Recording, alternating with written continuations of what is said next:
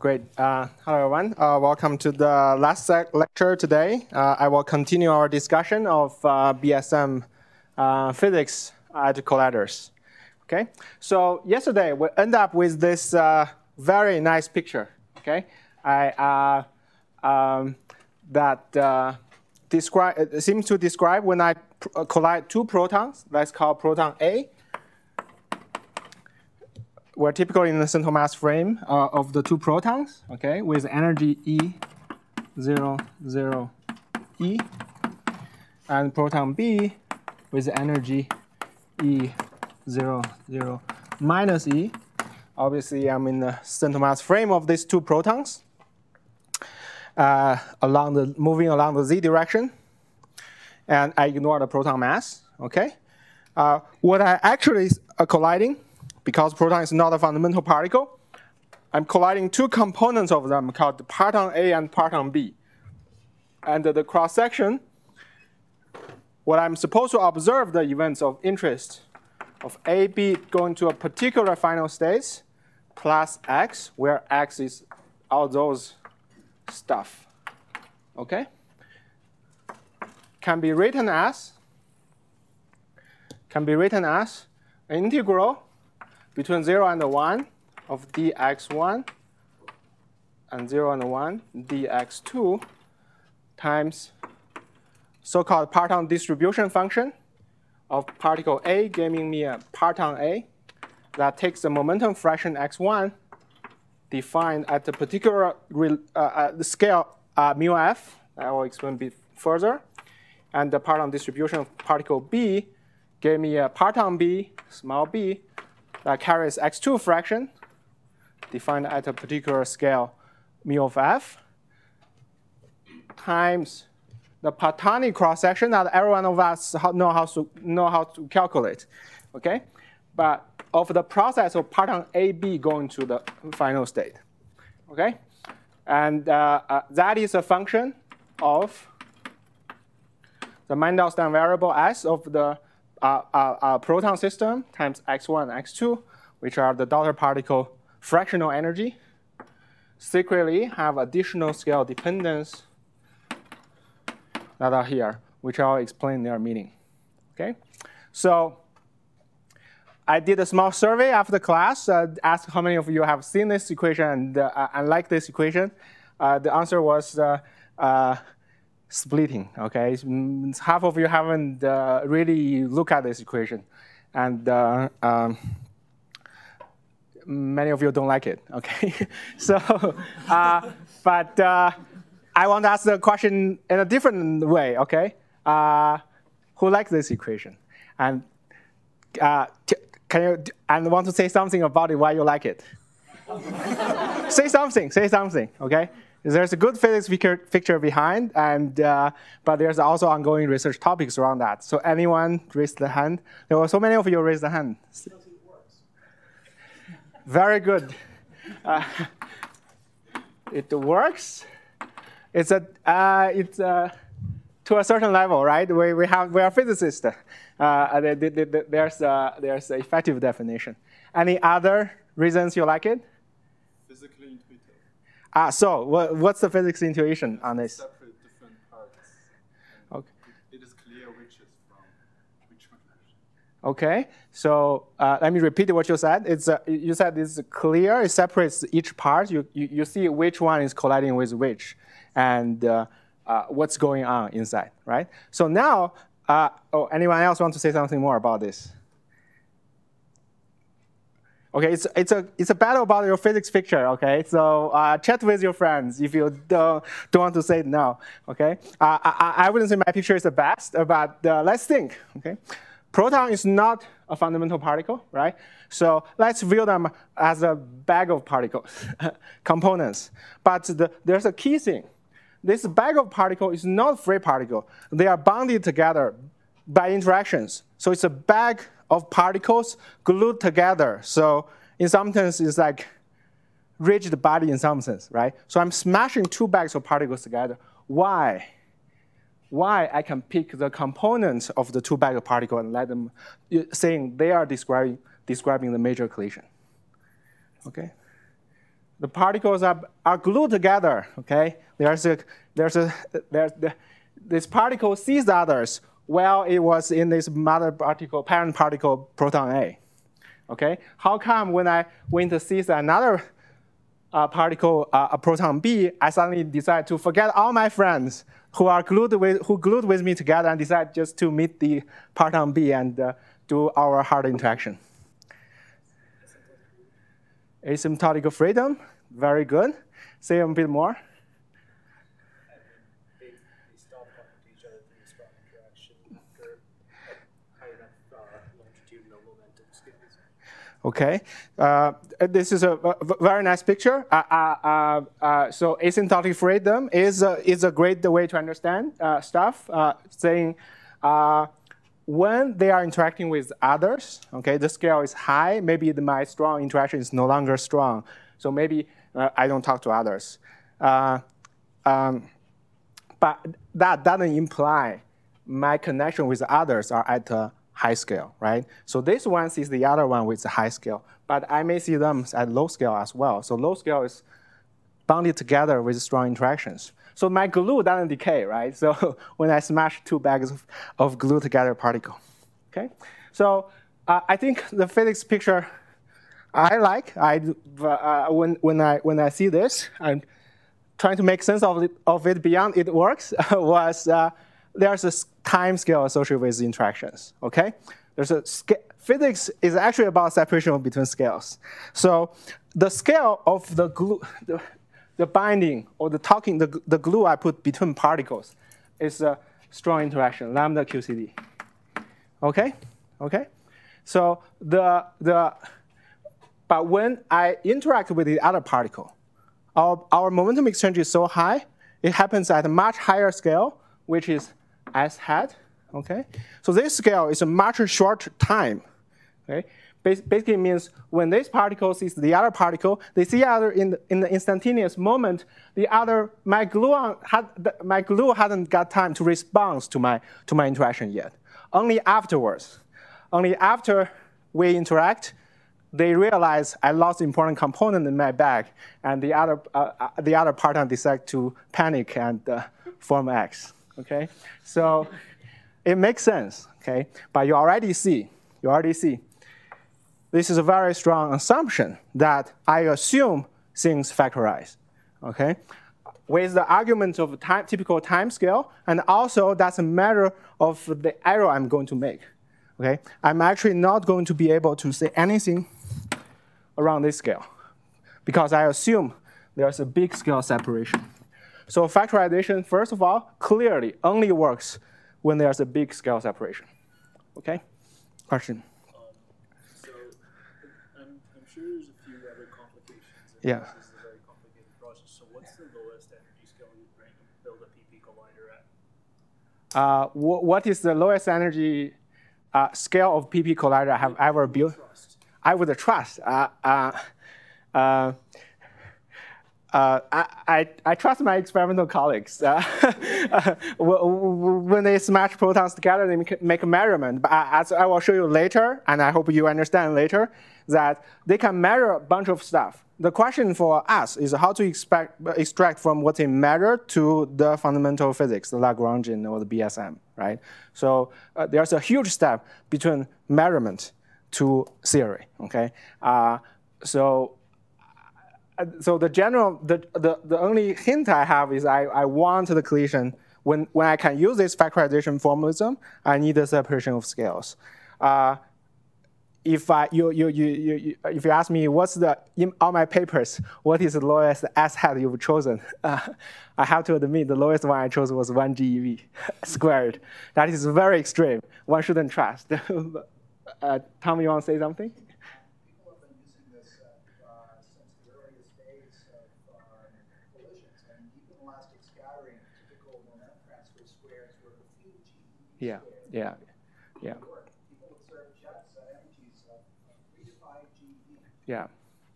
Right. Not very good jets, but you know. Yeah. So GeV realm is okay, right? So the lowest one I used was 1, but later on we'll see the definition of those particles. Okay. So this is called factorization. and I'm making scale separations. In fact, there's an important quantity here called mu f. It's called the factorization scale.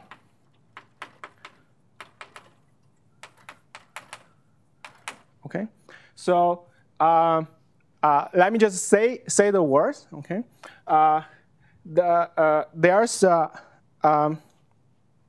infrared divergences. Okay, what I choose the factorization scale means I decide to partite in a particular way the amount of IR divergences into a definition of this Parton distribution functions. Okay, and one have to keep close track of that. In fact, this factorization scale is infrared scale choice that I make to enable to separate the physics, in particular regarding the IR divergence. Okay, and that is very kind of complex already. And later on, you may see some examples related to that. But of course, in my hard scattering, okay, let's just work out the math. I think it's very easy to convince yourself. The actual central mass energy, the Mandel-Stein variable, which is PA plus PB squared, okay, which is S hat, defined as this, equals x1 times PA plus x2 times PB squared. And that equals x1, x2, S. Okay. So this is Lorentz invariant quantity. And that's what the scale where my collision actually takes place is a characteristic scale of my hard collision. Okay. So the actual collision scale is S hat, partonic central mass energy, squared. The hard cross section, of course, is sensitive to my choice of factorization scale, which is about when I try to regulate the infrared divergence, the certain real emission part, I decide to put them into this partonic cross section part. And also, there's a renormalization scale. Let me finish this scale. Renormalization scale in my calculation. In some sense, renormalization scale is trying to, in QFT, trying to define or regulate the UV divergences. So they are trying to calculate different part of the divergences in my QFT. Okay? And I have to make consistent choice between them and when I try to define the cross-section and make measurement. So question? Is there a consistent choice for the factorization scale across the field, or does it depend on the paper you're looking at? Very good question, because I'm going to mention a common choice of BSM physicists who are not precision calculation people, like myself. What I commonly do is I said, typically, that's not the best solution. There's a QC expert that you should consult about for process by process, what's the choice. I will just said mu f equals mu r equals s hat. Okay, but that's a very crude choice. Okay, and one thing I need to mention, and although I argue this picture should work, it doesn't necessarily work. In fact, it has not been proven to work generally for QFT or for our standard model. What has been proven is for QED, on weak interaction, factorization works. Okay? For QCD, it's only proven process by process. Some of you are working on this. So for a given process of interest, I show the IR divergent part in the consistent treatment of my definition of the PDFs, and the cross-section calculation cancels each other. Hence, I can factorize the process. Okay? So not fully proven, just did process by process. And often we just assume it works and just keep on doing our calculation. And there's most of the time it agrees. Whenever it doesn't, there's other layer of physics people can try. Okay? So in some sense, the reason I want to emphasize this is not only because it's complex, but also it shows in some sense how physicists think about microscopic collisions when we involve very complex system, in particular a standard model that involves a strong interaction. Okay, question? Kind of a follow-up question. What is the physical implication of choosing mu f equals mu r? I mean, so I don't have a good answer. So I hope someone can help me on that. So when you have multiple scales in your calculation, you also have to take care of the additional dependence on the scale separation between those quantities. By lazily choosing mu f equals mu r, at least there's a one log I don't need to worry about. That's a very lazy answer, not entirely correct. So I'll even hope YouTube would delete my answer on this part. But talk to experts, okay? So that's the separation of scales and how we think about collisions. Okay. So now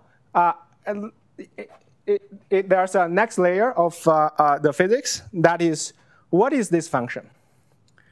What is this Parton distribution function? Let me first draw one and then tell you how we interpret them. Okay. So just as Tom said, actually, it's a question for you guys. PDF is trying to describe the probability for me to find a given parton in a proton, which is a strongly interacting quantity. Okay, so the proton itself is a confined system of partons. Okay, so how do we determine these Parton distribution functions? Where does the PDF come from?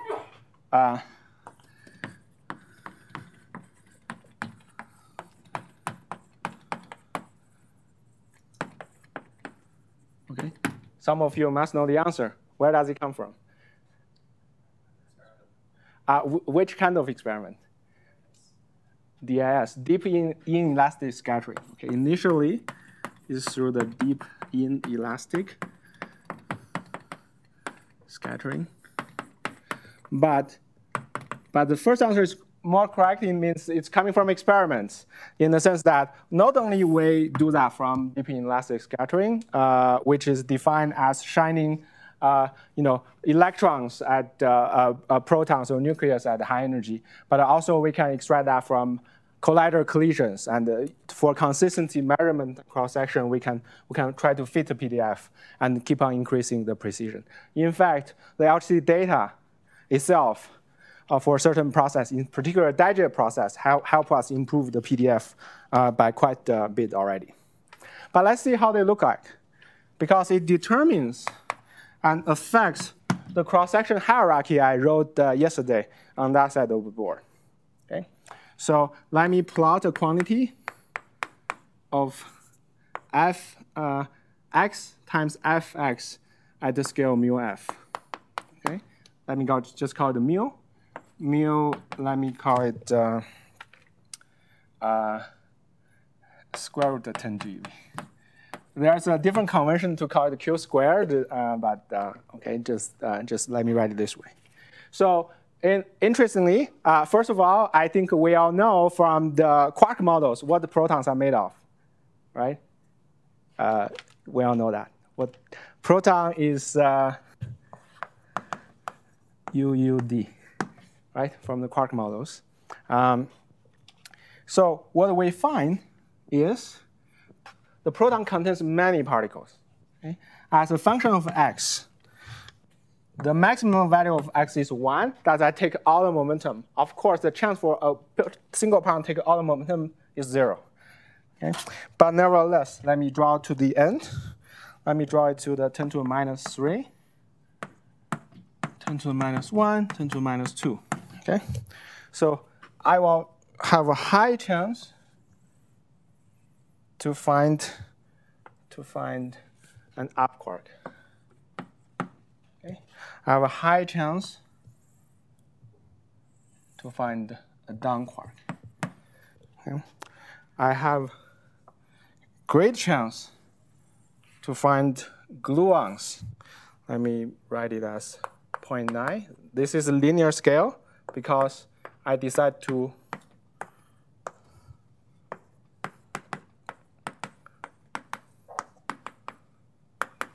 Okay, I decide to plot x times fx. X means the small energy fraction. So when I talk about 10 to the minus 3, I'm already multiplying the PDF function by a very small quantity. We often do that to show things in the same plot. But even though I still have to divide proton component by a factor of 10 just to make them fit in the same plot. Okay, question? Is the height of the down peak exactly half of the height of the up peak? I don't know. There's a later part you can experiment yourself. I will suggest you to do that. It's reasonable to expect that. But I don't know what's the precision on that statement. Okay, so and then I can draw a bunch of other particles, like that is having similar shape as the gluon PDF, but shadowed under it. Actually, the definition varies depending on which PDF set you use, like D bar, U bar, S, D bar, U bar. The D bar, U bar almost overlapping a bit, quite a bit. U bar, D bar, S bar, and C bar. Okay. C and C bar. S and S bar. U D, U bar, D bar. Okay. So now let's see the general structure. The general structure I extract from data and with certain boundary condition, which make a lot of sense, even though we are trying to do an effective modeling of the parton density in the proton. There's a various boundary condition I need to satisfy. Okay. So let's try to guess what's the boundary condition of those functions. The first one is the parton A can be anything. Actually, it's depend on your schema and how you define parton distribution function. But typically, we define it with up bar, down bar, strange bar, charm bar, and gluon. In particular, in the old days, even nowadays, we actually split the up quark to the up V and up C, up S, okay? Down into down V and down S. What do those symbols mean? V means valence, and S means C here, okay? C quark. So I view the a proton in this parton model is made of a bag of particles. Some of them are special, because I know for my quark model, proton is UUD. So there are many boundary conditions. One boundary condition you should think about is I first need to conserve energy momentum. So if I sum over all the possible partons in my proton, the total momentum at any scale integrate over all the x choices I can have needs to be 1. Energy momentum conservation, right? I have probability to find the particle I with this probability, they carry this fraction of momentum, they need to sum to be 1. Okay? So the other boundary condition, which makes a lot of sense if you, in the quark model, for instance, I also would require the integral of Fu, valence part, mu F, sorry, this is number. This is number, not the momentum, 0, 1, dx equals 2. Because I have 2 of the U quark, this is a probability to find the U quark. I have V, which is valence, that make up the counting here, so that equals 2. In fact, you should also define it as the following. You can also define it as 0, 1 dx of distribution function of x to find the U minus find the U bar. I'm omitting the scale choice here because they should hold for arbitrary scale. Okay? Okay? Because U bar is a C quark. And I should have symmetric C quark components from U and U bar. Okay? I will explain to you in our naive separation where does the C quark come from. Okay? And similarly, I would have f of d valence quark. Let me just omit the scale choice here, okay? That equals 1, because I'm expecting 1 down quark here.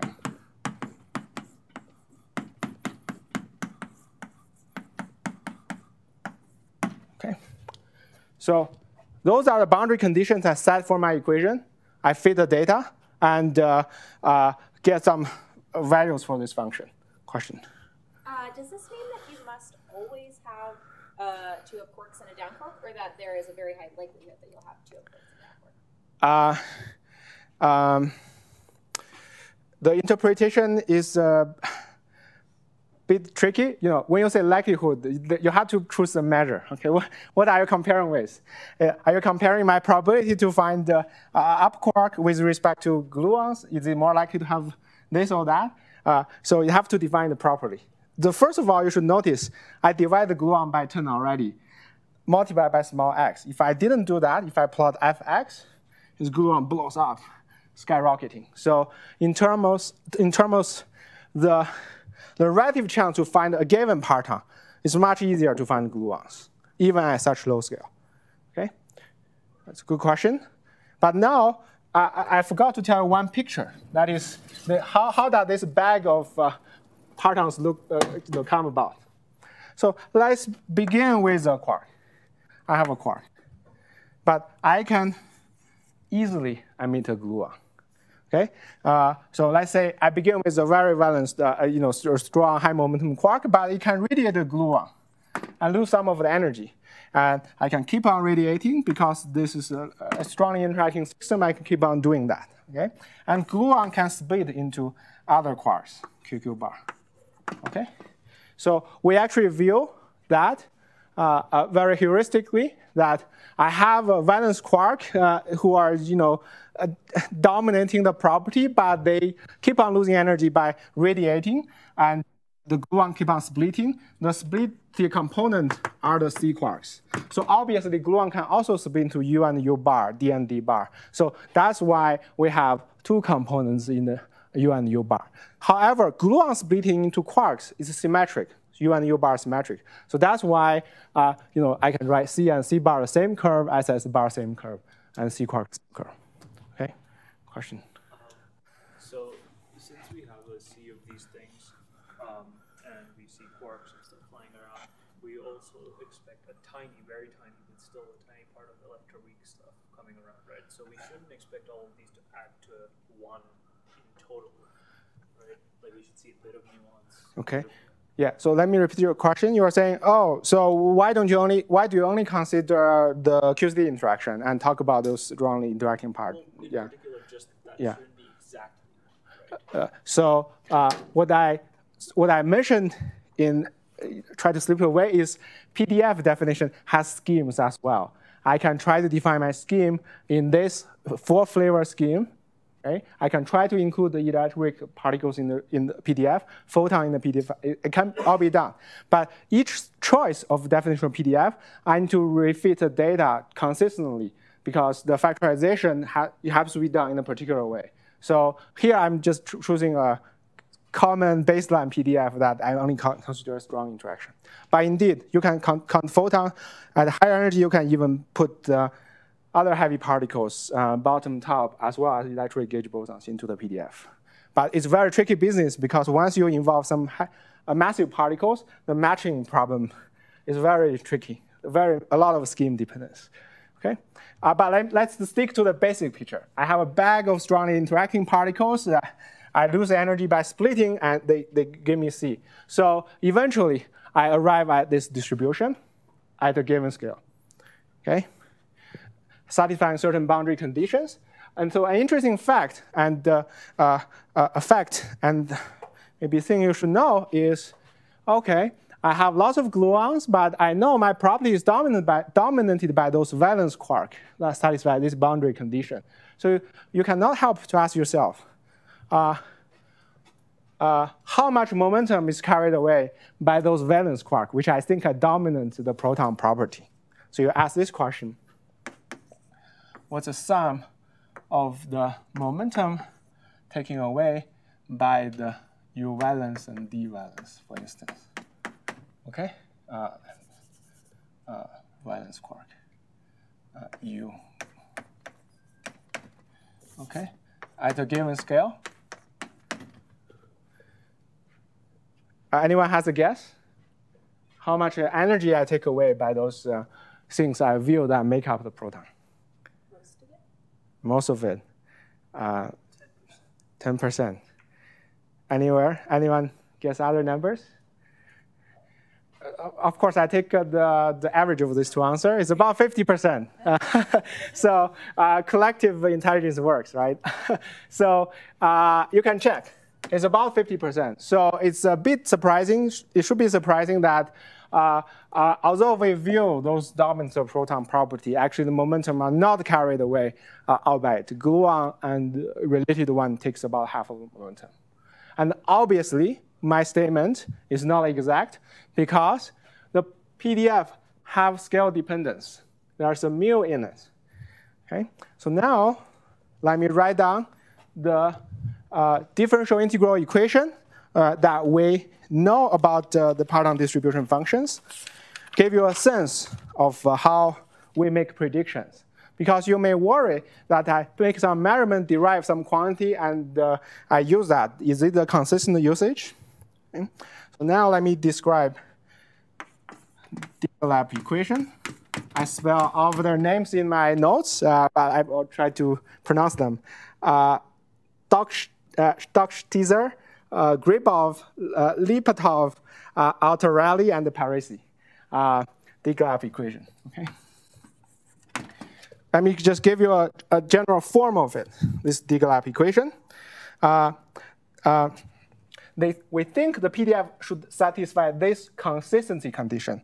That is, how the PDF evolves as a function of scale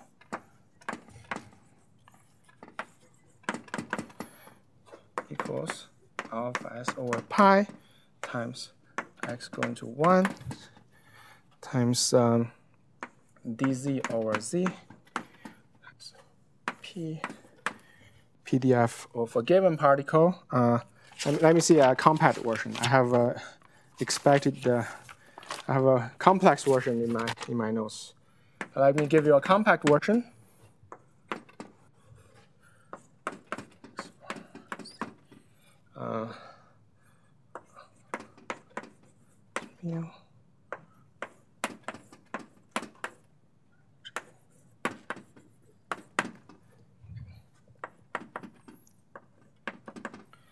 Okay, so what does this equation mean? Okay. This one is called the splitting function. Splitting function. Splitting function.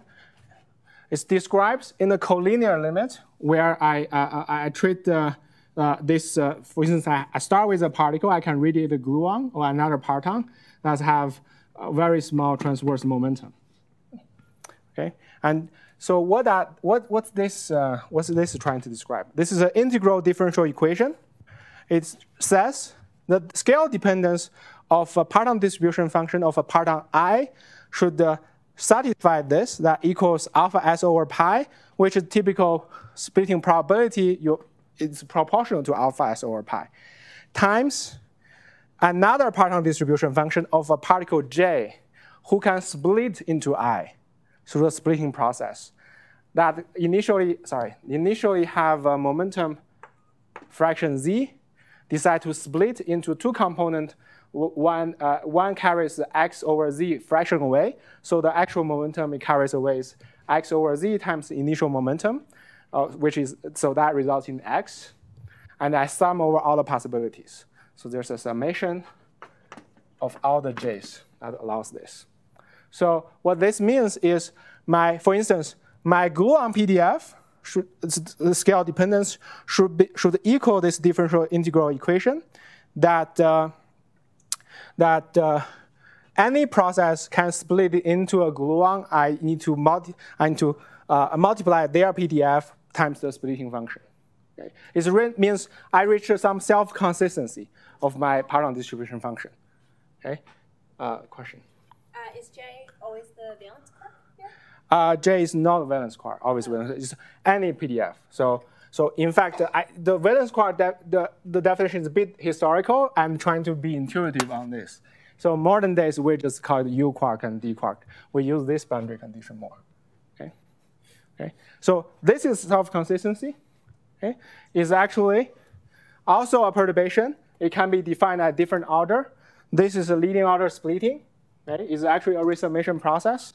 Just like when you're trying to solve a normal differential equation, you can solve it, but a general form, there are many terms, but there's also depending on initial condition. There's a boundary condition, right? You start with some scale, you define it. Okay? So the boundary condition, or not boundary condition, initial value of the function, that is something non-calculable, because we don't know how to calculate PDF. Those are just consistent conditions. We list them, listed here. So Diglab equation does not give us PDF directly. Instead, if I have some initial value defined at a given scale, Diglab tells me how to evolve from one scale to another scale. Okay, so this is again the beauty of QFT. We know running couplings. We know how things evolve. Just things similar to that. Okay, so it's a great idea. Okay, great consistency and evolution. Okay, so now having this picture built, I actually wrote what the splitting function looks like for various splitting process in the nodes, but I wouldn't have time to go into details of them. So the next, having solved the Diglab equation and evolved the PDF, let's take a look at how the PDF look like. This is at the 3 GeV scale, very low. What the PDF look at the high scale? Let's say I want to produce Higgs, whose mass is 125 GeV, right? Or I want to produce, I just want to mu F of the order 100 GeV. Okay? Okay. So let me try to plot that. Still, I'm in this log scale. I defined at this factorization scale.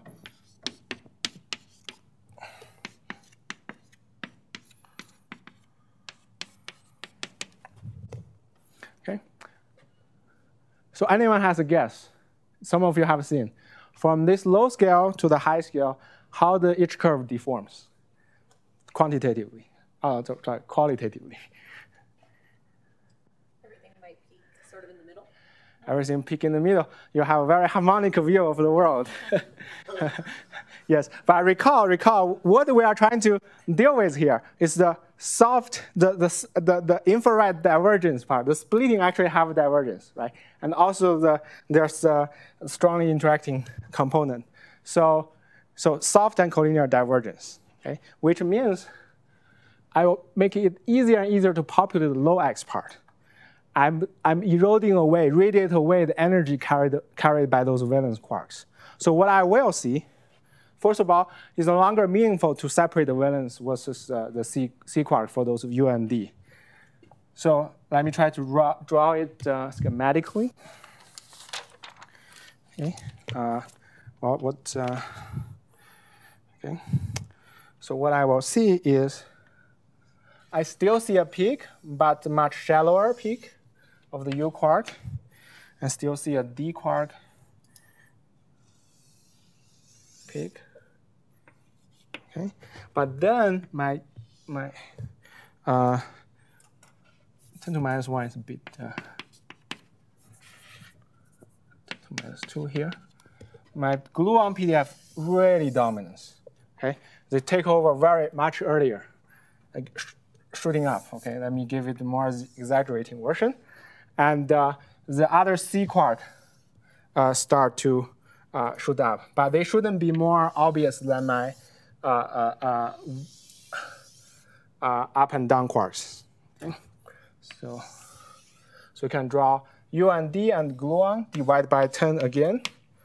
Okay, and I have strange charm. Even bottom if you want to draw it, but those strange bar and charm bar they're equal. Okay, from this modeling and the symmetry argument. Okay, so that's what's a PDF at about 100 GeV. You can already see factorization scale. Many energy was taken away by radiation because it's very easy to radiate. Question? Why does that plateau happen for the up and down? That was the reminiscent of my old peak. I keep on getting away my energy and momentum, but I still have some left over. And also recall this boundary condition is still there. So there's the overall excess of U and D content for my proton. Okay. Okay. So the reason I draw this is not only let you see some core concept behind hadron collisions and parton distributions, is actually help us to understand what's the cross-section ranking. Okay. So now let's instead do a slightly different calculation. Let's calculate this. Recall my cross-section is defined as a convolution with dx1, dx2 times fx1, fx2. Right? So this scans over all the different energies. So the energy I'm actually probing as hat is x1, x2, s. I can do a change of variables and do a measure change. I can change it to d s hat dy divided by s. Should I divide by s? Divided by s, which I showed the measure change of this works. So I have to define y, which it will be important soon. But for now, just think about it. Y is somehow I define it as a ratio of x1 over x2. So you can calculate the Jacobian and see this measure equals this. Okay. So what did I do? I want to check what is the parton distribution instead of as the particle 1 and particle 2. I want to check what's the distribution as a function of the actual collision, the partonic collision energy. So the actual collision takes place. For instance, I need to have 125 GeV to produce a Higgs, to have 2 top mass to start putting tops. So this is as a function of partonic central mass energy. So let's draw that. Very important basic idea one should have, in particular useful for BSM physics.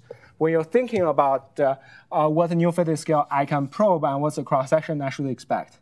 So here, at LHC 14 TeV, where I set my factorization scale equals s root s hat. Okay. So it spans over many orders of magnitude. So what I did in my first paper, I plotted as a function of the collision central mass energy, the different PDF luminosity. Okay, how big x1 fx1 times fx2 that fitting a given central mass energy, partonic central mass energy. Okay, so the leading one, I'm put some number here.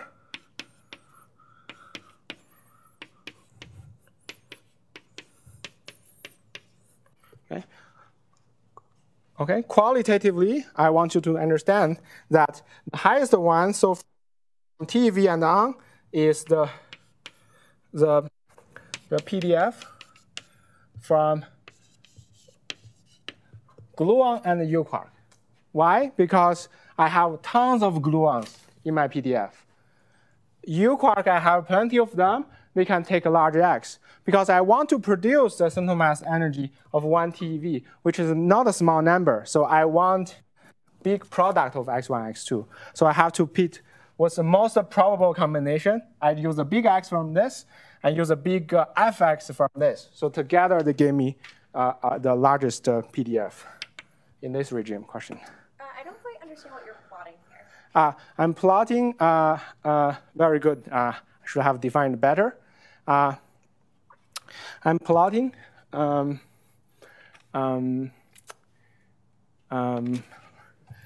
Let me see. Let me erase this boundary condition.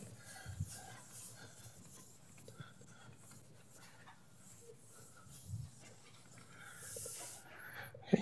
So what I plotted earlier is f of x times f of x, right? So now I want to, let me omit the scale choice, okay? So this is dx1, dx2, 0, 1, 0, 1. So if I just plot this will give me a function 2D distribution of the probability in the two directions. I can do a change of variables to plot it as ds hat, which is the actual collision center mass energy, times dy times fx1, fx2, times the delta function that satisfies divided by 1 over s, that satisfies 1 minus so x1, x2 minus s hat over s. Okay. Okay. So there's this.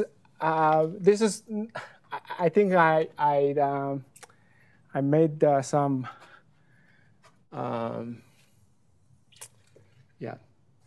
I changed the variable and try to plot it as a function where x1, x2 satisfy condition that gave me this s hat from this collision. Okay, I think I missed some factor, but the idea is I want to check the luminosity in this basis where I integrate over dy, the quantity of the ratio of them, so I can be directly knowing what's the parton luminosity for a given center mass energy. Okay. So let me keep on going. Later on, we see how I combine stuff. Okay. So to have a high center mass energy, I need a high x plus high probability. This together give me highest parton luminosity. Okay. So then, obviously, the next one is I can have. Let me draw a few typical ones. Okay. So I can have a one that is dropping very fast. That is the gluon. But you can imagine, because at low x, I have a lot of gluon. Okay, for a fixed center mass energy S hat, if I go higher and higher, I would require larger and larger x. But if I go lower and lower, I need the lower and lower x, so my gluon PDF actually can go up and dominant. So at low center mass energy, glue PDF dominance. Okay. And then I can have C quark PDFs, etc. But let me just draw the valence quark PDF. The valence quark PDF is like this. If I could do UU initial states, initially they are low because to fix this center mass energy, I don't need the two of them to be this high. The higher probability is 1 U times 1 gluon. So UU actually will dominant when I require higher and higher center mass energy. Because with larger and larger x needed, I'm restricting myself to the right-hand side of this slice. This part of PDF dominance. Okay? Okay? Maybe a small missing piece of mass is obviously because x1, x2 ranges from 0 to 1. Okay? So for any given value of s hat over s, because equals x1 times x2, the range of a lot of value for x2 is between this ratio to 1. Okay? Because I cannot expect x1 to be more than 1. Some simple math, unless you do it, but it's needed to understand this. Okay? Okay?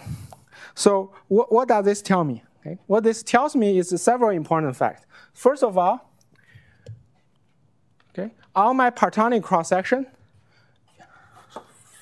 is weighted by this parton distribution functions. Okay, the weight,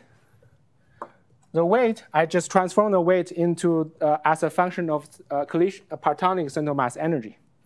Okay, first of all, you see this parton luminosity, which is to achieve a certain minimal scale, the luminosity drops very quickly. So PDF drops very quickly. In particular, in this expression, it drops as root s hat to the -5 to 6 power. Okay, so drops quickly. I drop many order magnitude if I try to ask for more energy, because to carry the chance for any given parton to carry a significant fraction of the proton energy is very low. If I require them to achieve more and more energy, the probability is lower and lower. For instance, when I collide two protons at 7 TeV each, so 14 TeV central mass energy, the chance for me to have a 10 TeV collision, central mass energy collision, is extremely small, right? It's like 10 to the minus big number, 10 to the minus 10, 11. From that part alone, then you times the cross section is just unobservable. So PDF put a cutoff on what I can observe. Okay. So secondly, one should realize, as I mentioned yesterday, physics has thresholds, right? To produce a pair of top quark on shell, I need the central mass energy bigger than 2m top, right? This is obvious. So the convolution of parton luminosity here with the cross section has a threshold. I have to be bigger than that, which means I'm only allowed to integrate over the area above 350 GeV, 2m top mass. So the luminosity can be very large below this scale, but they are not useful for my TT bar production. So the threshold, the ranking of the threshold also gave you a ranking of the cross section because of PDF weight. Drops very quickly as a function of central mass energy, etc. So there are many things behind this. And finally, I want to say that this thing may seem a bit abstract and formidable, but physics tried really hard, okay? So we actually have like Python package, C++ package, or Mathematica package that you can just download the PDF and try to plot those PDF yourself and see how the PDF changes between scales. And you can even know the uncertainty and what the data they fit. But every one of you, in principle, you can just download and run the sample code and get those plots yourself. Okay? So very intuitive way for you to understand this weight. It's non-calculable, but evolution know predictively and beautifully extracted, and we can use that to get the real collider cross-section instead of throwing in black box of event generators. Okay, so it's understandable even on the Mathematica, like 5 minutes. Okay, so having set up the basics of cross sections, I want to have a really quick recap of observability. Okay, so I believe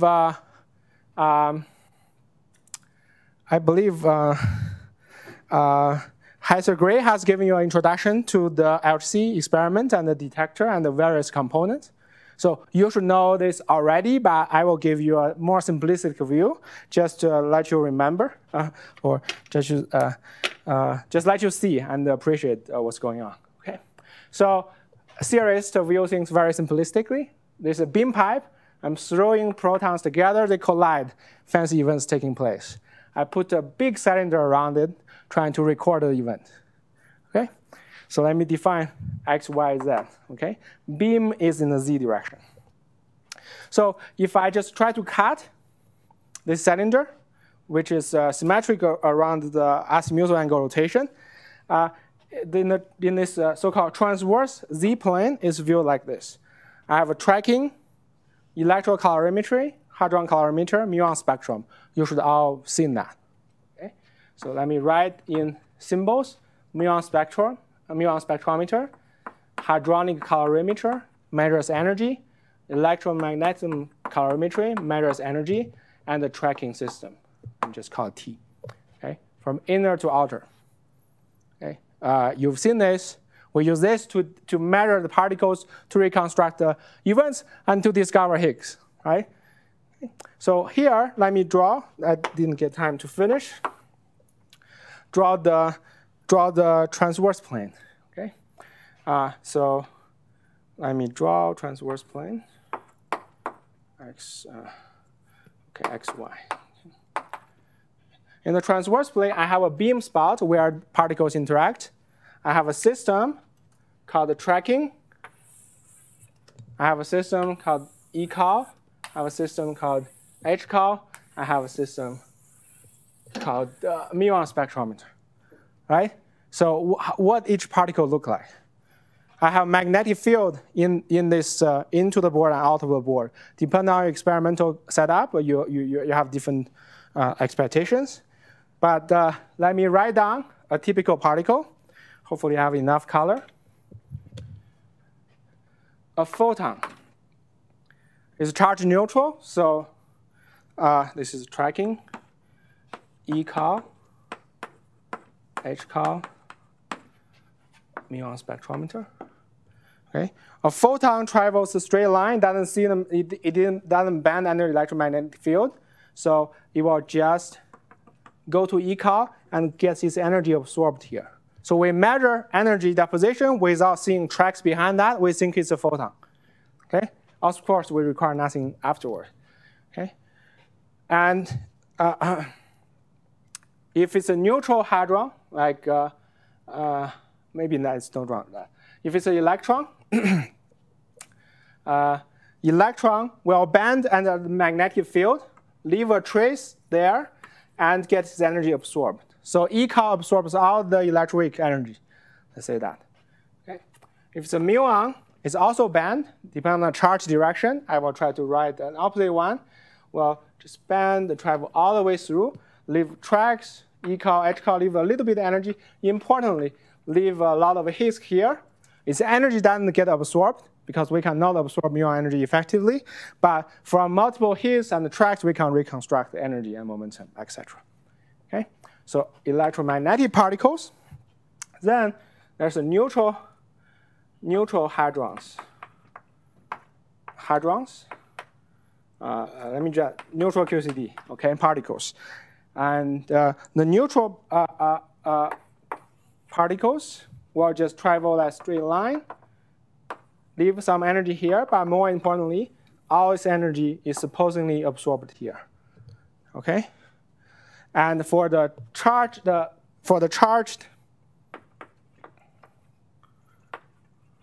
hadronic particles, they will bend according to their charge, leave tracks in the tracking, leaves a little bit energy here, leaves all its energy here, in an ideal detector. Okay, so this is not surprising to everyone, right? You've all seen this. Good. So now I'm going to write a table and ask a slightly different question. Okay. In connection to exotic BSM, because I realize I'm behind the schedule, I'm mixing up things between lecture 2 and lecture 3 a bit. Okay.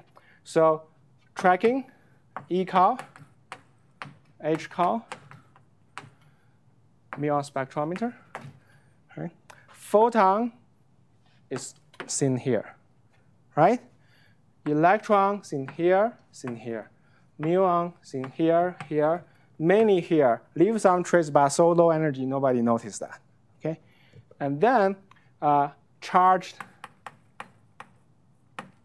hadrons, let me call it QCD. Gave a track, leave a bit of energy in the ECAL, but not the majority. The majority of part of it is here. I will still write the check mark here.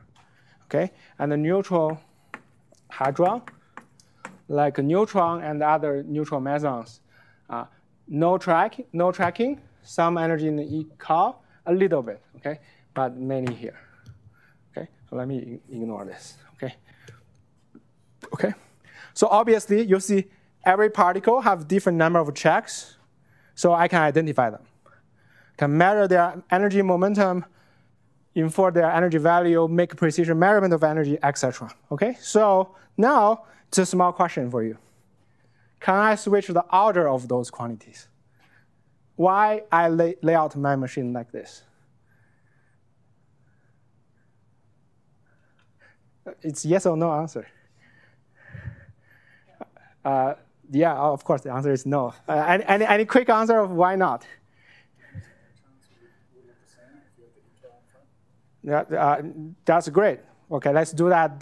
This exact example. If I switch order of these two, right?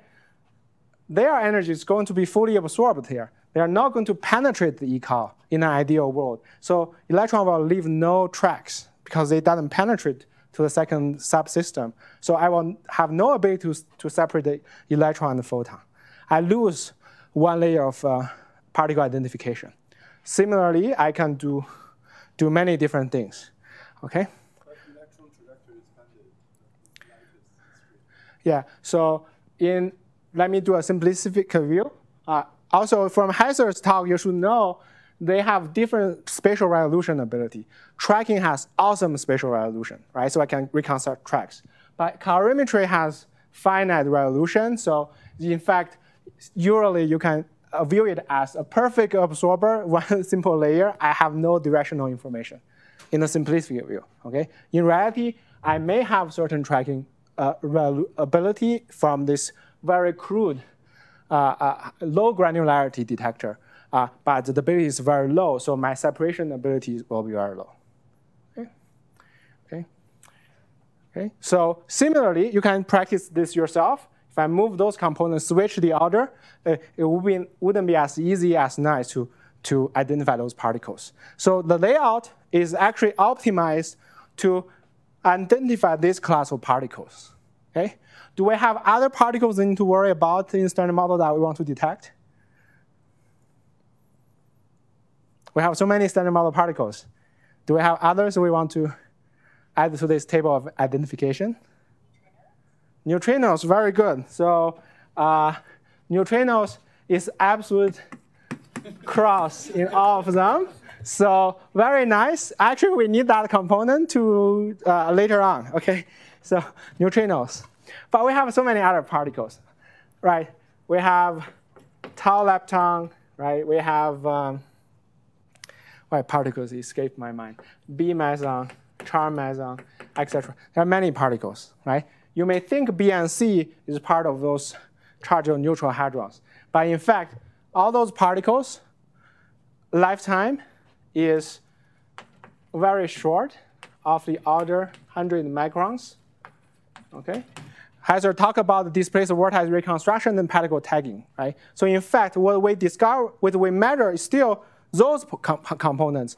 We try to use that information, especially tracking, to reconstruct the small displacement of those particles. So those are not what we see. Those are what we infer from those particles. And in particular, Higgs boson, top quark, W boson, Z boson, all of those, we don't see them, okay? What we see is their decay product, their lifetime is very short, and we see those things. So these are observables. We convert that and try to infer where they come from. So sometimes people call this tagging. I can try to tagging, right? I can try to, from those particles, try to inverse engineer and tag some jet. They are probably coming from tau, B, or charm, or from those. So that's tagging. In even more modern language, we may just call them, I forgot the jargon, but use machine learning, right? To supervised or unsupervised, I can pick them up, right? So that's the basic thing. But now, related to my question of switching orders, I would like to know, I'd like you to think about and have an idea. In the exotic BSM signature, what if I have new physics particles who doesn't immediately decay to those particles, so I cannot reconstruct them? What if I have BSM particles on this table? What if I have heavy muon that is long-lived? Okay, I can have a heavy muon. In fact, there's an anomaly right now at Atlas more than 3 sigma called DEDX anomaly. Okay, so if I have a heavy particle, BSM particle, who have charge, obviously it will behave like a muon. It leaves track. Its energy is not going to be fully absorbed by the ECOL because they are energetic. They don't lose energy effectively through the electromagnetism. And they just go all the way through. So BSM particles could behave like a muon, but they are heavy. So what makes them different? Let's say a heavy muon.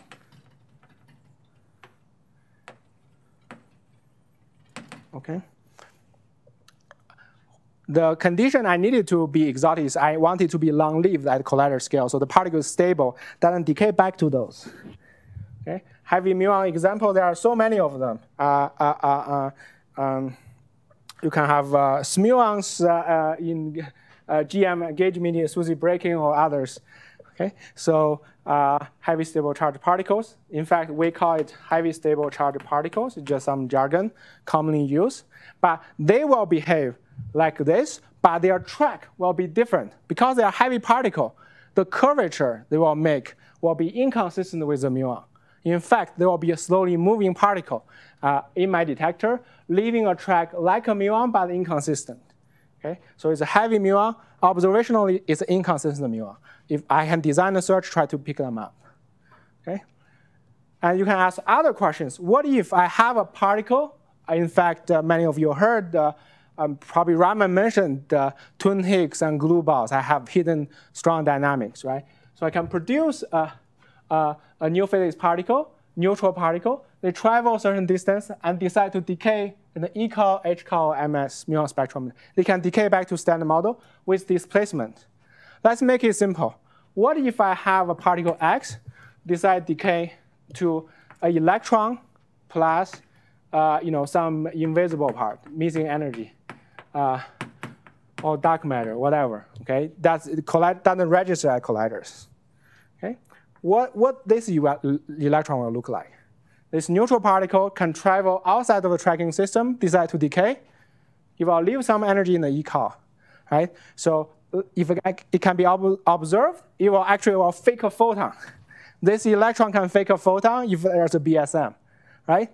And if it travels further into HCOL system, it will leave some energy deposition in the HCOL. If HCOL doesn't absorb this electron's energy fully, it will actually hit the muon spectrometer. Okay? So each component in the world, now that we have very exotic BSM signals, we have to revisit their capabilities and think about what the role they can play in terms of various BSM physics. In particular, if there's a space displacement involved, because all of our algorithms, detector designs, are optimized for prompt particles of standard model. Okay? Detectability. So having this part of calculating cross sections, yesterday we learned a hierarchy between the cross sections, and now we know how particle looks like at the colliders. Okay? I think we are ready to discover Higgs. Okay, so it's 10-year anniversary. Let's discover Higgs. As a series, anyone remembers how we discovered Higgs? In which channel? H2 gamma gamma. Okay.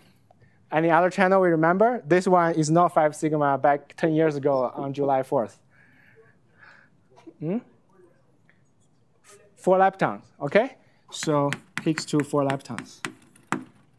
Okay. So let's discover Higgs. You understood how the cross-section ranks? You understood how those particles looks like?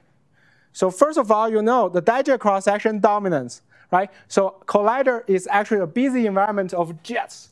They're all around. Okay. In particular, one thing I want to mention, the forward scattering dominance of cross-section. Okay. So I have lots of jets here. Okay. And also I have lots of jets in all of those places compared to any other weak process. Okay, so jets is a busy environment. But I forgot to mention one thing. one thing I want to mention before we discover Higgs. So Higgs property. That Sally have told you already, but let me just give you key numbers. BB bar, decay branching is 58%, right? WW is 20 something, but let me be precise, okay? So WW is 21.5%. Charm is 2.9%. There's a few quiz questions I put in there for you in my notes for fun about those properties. ZZ is 2.6%. Mu is 0.022%, and gamma is 0.023%. Okay, so what does this mean? This means if I produce the Higgs, most likely it will decay to BB bar. Subsequently, WW, tau, CC, also glue is 8%. And then those channels, right? I have plenty of Higgs produced at the LHC. However, I couldn't make a discovery through those channels. What I discovered through is this channel, diphoton, which is only like per mil of the total Higgs I make. Okay? The next channel contribute equal amount of discovery potential is ZZ going to 4 leptons. Branching fraction of Z2 leptons. Here in collider, leptons we mean first 2 generation. Electron muon that we can directly see. Okay? Each of them that added together is about 7%. I require both Z decay into them. So it's BR squared. This quantity is 0.5%. Right? So 2.6% times 0.5%, that's another leading channel of discovery. Okay? You should understand, you think why we produce so many Higgs in those so many good channels, but why we try so hard and discover only in those very rare channels. The answer should be clear now, because all the other channels has huge background from QCD. Okay? So QCD, that's a hierarchy of cross sections. Okay? So I mentioned earlier, I have lots of jets. Okay? I can have W decaying to leptons, I pay price, but I miss some energy that I cannot measure. The neutrino is unobservable, so I cannot reconstruct the resonance. So WW contributes in the discovery in the early days, but not dominating. So it's really dominating is those so-called clean channels, rare but clean channels that have low background. I'd rather pay such a price to sacrifice my statistics in order to pick up the Higgs and make sure I made a discovery. Okay?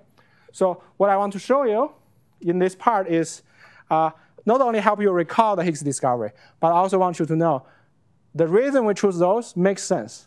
That's because how we should think about the Hadron Collider environment is there's a clear ranking of cleanness. Where does all those leptons come from? They come from weak boson production, which is actually low on the ranking. Right? Photon is even lower.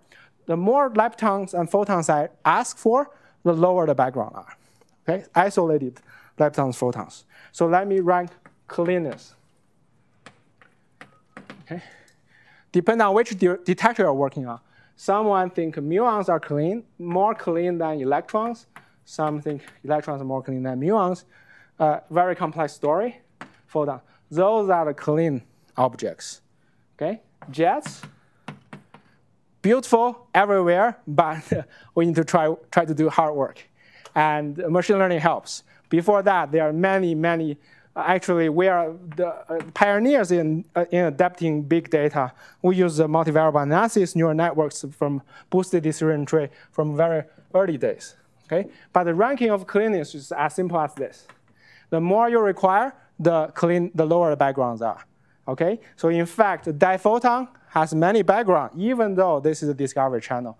What I find in the Higgs in the diphoton channel is on the continuum background, I have a small bump at 125 GeV.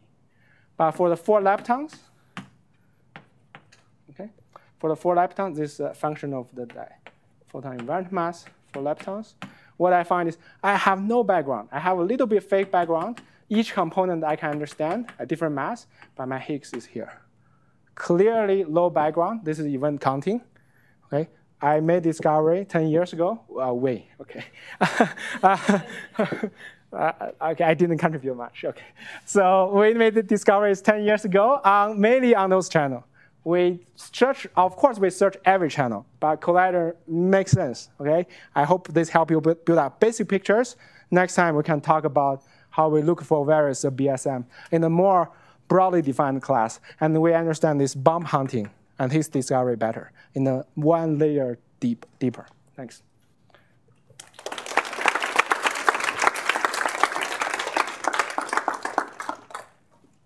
Okay. No questions. Okay. Is there a clean reason why?